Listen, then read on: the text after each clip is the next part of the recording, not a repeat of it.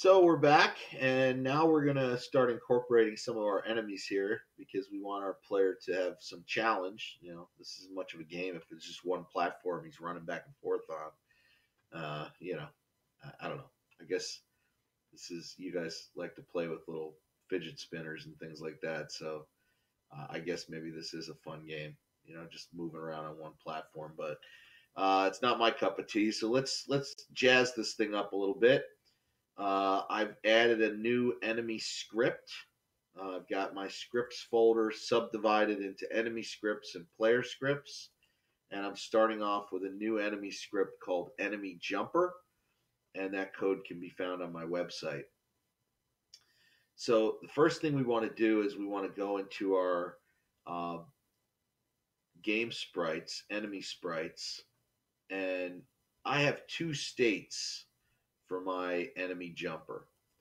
I have this first state, which is this idle state where he's just kind of, you know, just chilling. He's not really doing anything.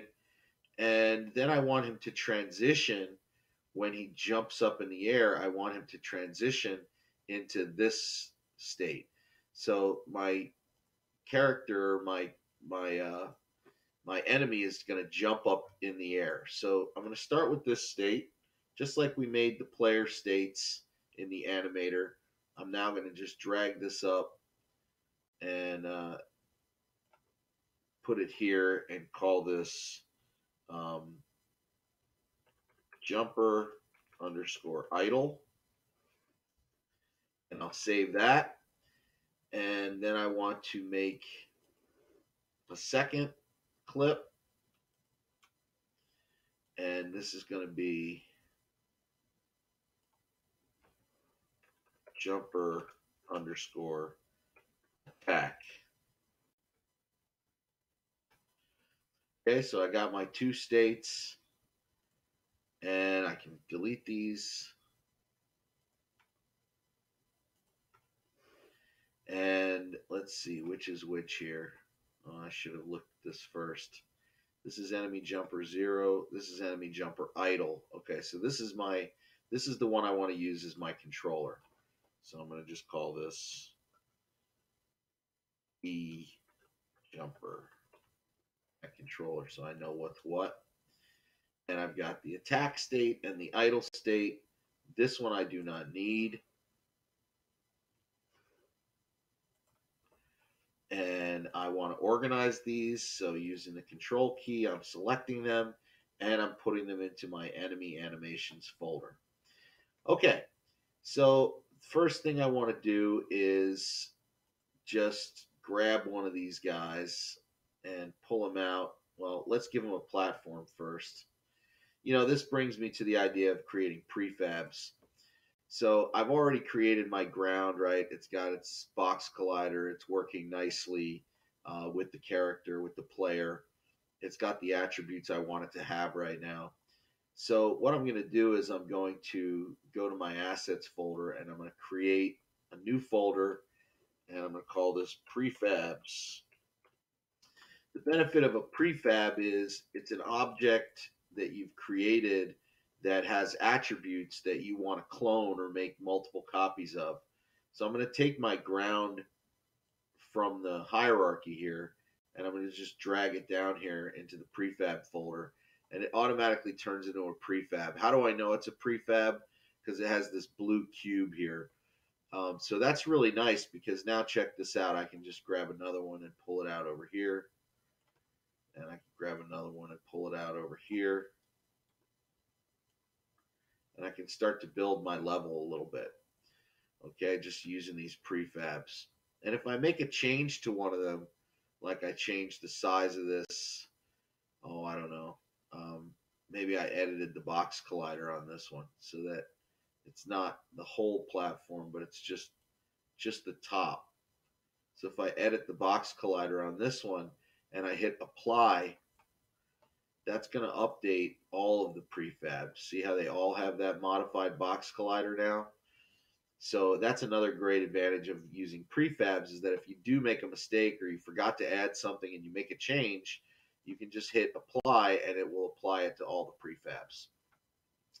Okay, so let's make our enemy now. We've got our enemy sprites, and I'm just going to grab one of these guys out, and he's a little guy here, but that's only because I failed to export him at the right size, so he's super tiny. But hopefully you're not going to have that same issue. I'm just going to rename him enemy underscore jumper, and yeah, oops. Remember, it has that really crazy enemy underscore jumper. You have to click after you rename that. You have to click somewhere in this inspector to get that to lock in. So we got our enemy jumper, and let's go into those that animator that we started making for him, enemy animation. See, here's that animator controller. Let's drag that onto him. Okay, so he's got his animator. He's gonna need a rigid body 2D because we want gravity to influence him and pull him down. He's gonna need a box collider 2D. So bang, we'll add that in. And I'm gonna zoom in on him for a second because he's so small. And we've got this edit box collider. See this little button here? I don't want him like balancing on his tail when he hits this thing. I want him to fall so that he's resting like here and the tail is sort of sloshing off the edge. Um, so this is better for the box collider to be more that shape, right? So he'll sit on his body, his main body. All right, so we've got that going. We want him to, be able to interact with the player. And what we're going to do is we're going to tag him. So I'm going to add a tag to him, and that tag is going to be deadly. And what we'll do is we'll tag anything deadly that we want to hurt our player. So I'm going to go down here and choose deadly from the list of tags. So now he's tagged deadly. He's got his rigid body. He's got his box collider. He's got his animator. Let's go into his animator here and make sure it's set up correctly. Here's his animator. And if we look at it, it's basically just got the one state, jumper idle. And I need jumper attack to be in here. So I'm pulling jumper attack up into the mix.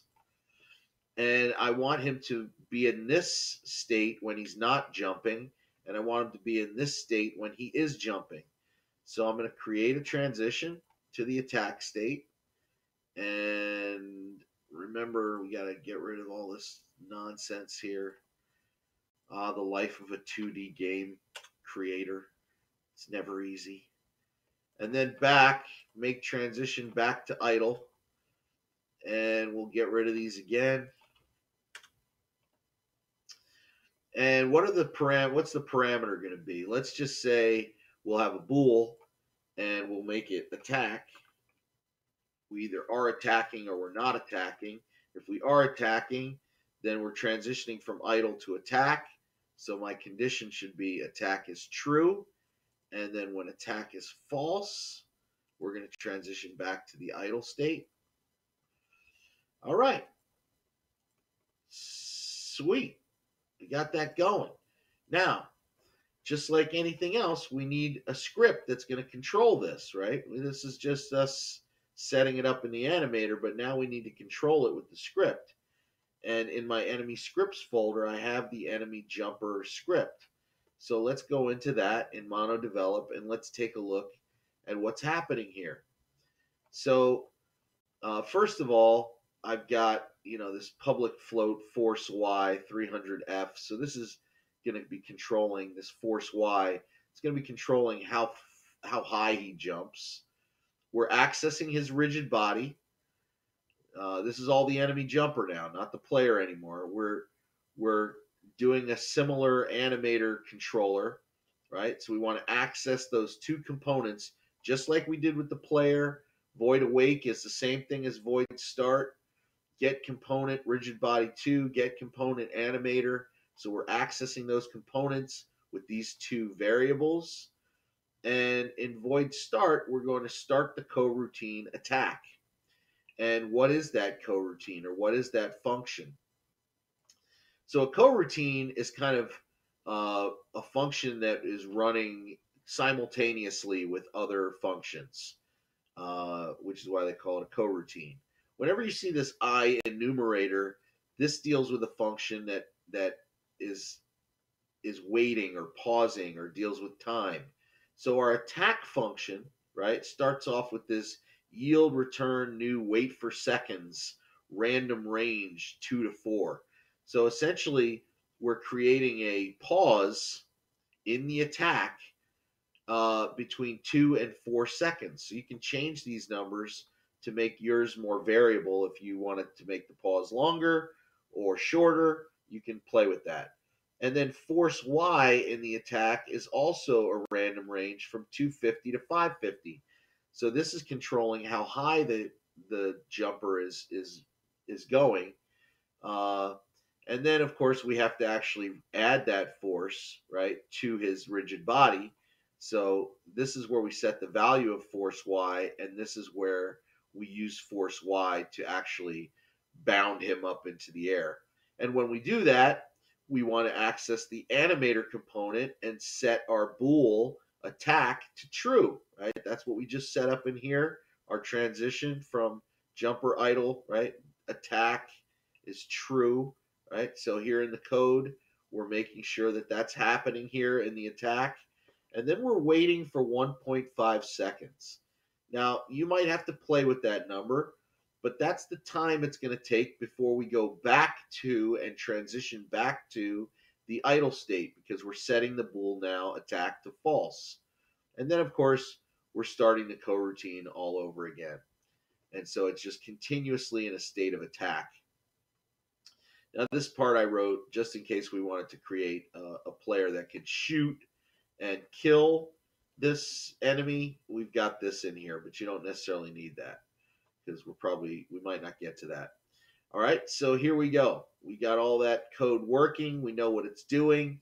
And now what's the final step? The final step is to take the script that we wrote, and did I save it? Control S to save. And we're going to take that script and we're going to pull it up to the enemy jumper. And we should see it, and there it is, the enemy jumper script. And let's take a look and see whether this is working. We'll play. Oh, can't see him. There he is. And he's jumping, and he's changing his animation. Look at this. It's all working like a beautiful, beautiful something that works beautifully. Oh, glorious. Okay, hopefully you kept up. If not, you can go back and watch it again.